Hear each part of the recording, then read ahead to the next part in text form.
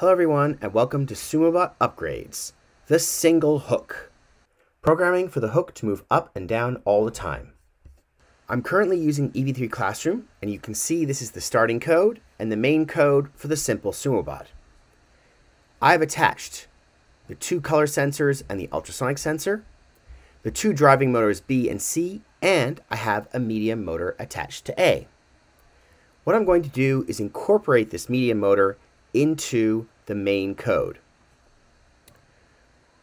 After the starting code is over, I want to do my regular driving, but in addition, I want my hook to go up and down and continue that way until I press stop the program. So I'm going to pull down when I receive main battle here. So it's going to do two things when it receives main battle. One will be driving, the other will be controlling the hook. Then I'm going to put a forever loop. And the first thing I'm going to do is I'm going to run motor A clockwise for 7 rotations. Then I'm going to wait for 2 seconds.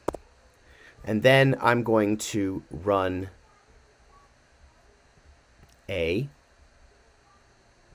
counterclockwise for 7 rotations.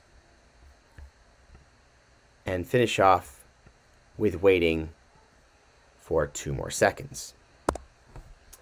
And let's put a little comment.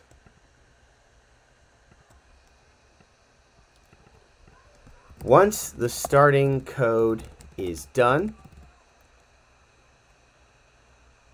move the hook 7 rotations up,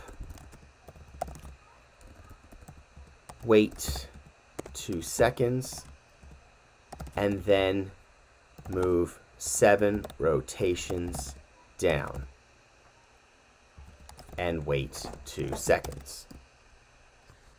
And now it's time to run.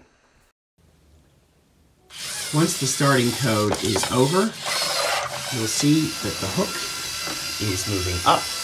Wait 2 seconds, then moves down. Wait 2 seconds, then moves up again. Waits 2 seconds, and then moves down. And this will continue until the program is finished. Thank you very much.